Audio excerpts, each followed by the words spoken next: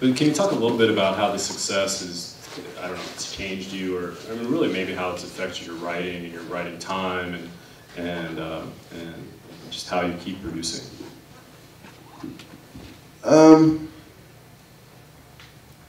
When you get published or you get a book deal, at least in my case, of course, FSG is a really good publisher. And I got really fortunate because I've got two solid editors.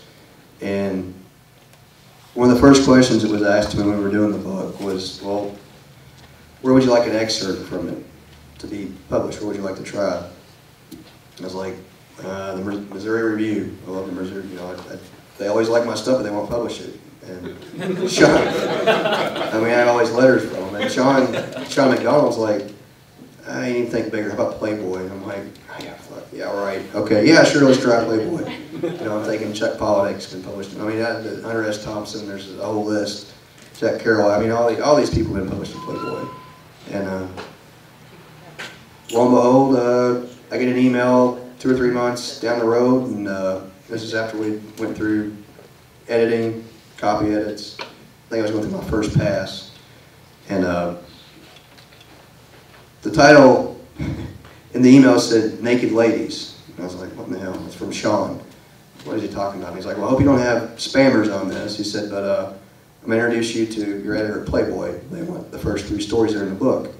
I was like, holy shit.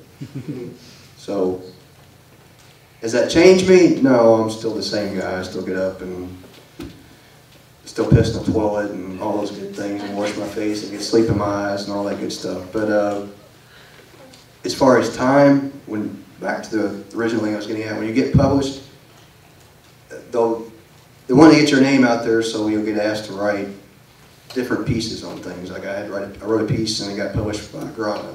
The Playboy thing, of course, helped. And then the Oxford American, they actually contacted me. It was just reaching out to different venues.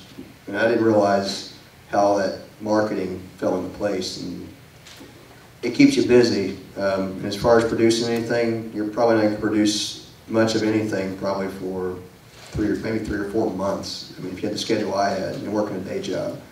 Because I had started a novel and never could get back to it. Every time I sit back down to it, I didn't know what the hell it was about. I'm like, now what was I doing? Okay, I'd be looking at notes going, this doesn't make any fucking sense. But that's just part of it. I mean, you just kind of have to grin and bear it because you don't know what the next day is going to hold, you know.